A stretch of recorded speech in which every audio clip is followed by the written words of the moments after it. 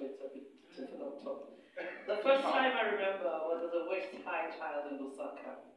One of the many exile uncles, men who were related to us only because we came from the same country and through the struggle, was a known rapist, except the word wasn't used in the movement.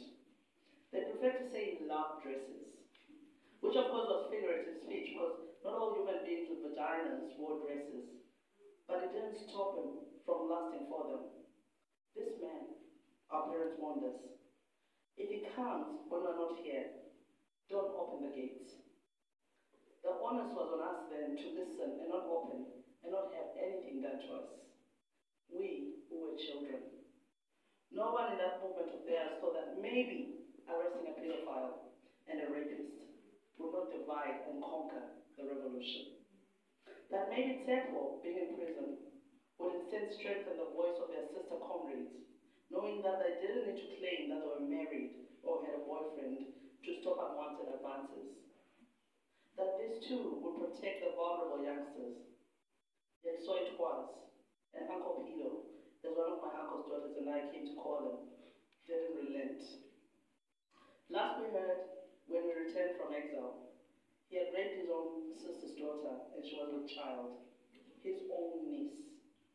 And yet I know, for a fact, if I had opened the gates at the age of 5 or 6 or 7 or 8 or 9 or 10 or any age before I was 18 and sexually active, and that man had raped me, they would have said, but we told you not to open the gate for him.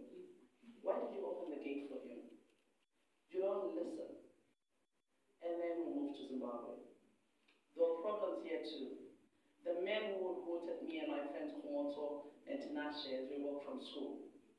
Why would any grown men blare their car horn at children in school uniform? And yet they did. And the women who sat selling vegetables on the roadside chastised us. You are laughing too loudly, too freely. You are inviting them in. Our homes were a walking distance from Blackiston and later from Girls High. But if they had not been, and we were tired of walking and got in one of those cars, and something happened to us, well then, it would have clearly been our fault, according to these women. Because how dare we laugh so loudly and be so free? How dare we imagine that men, grown enough to be our fathers, may actually just be feeling sorry for us in the blazing sun and want us to give us a ride so we're closer to home.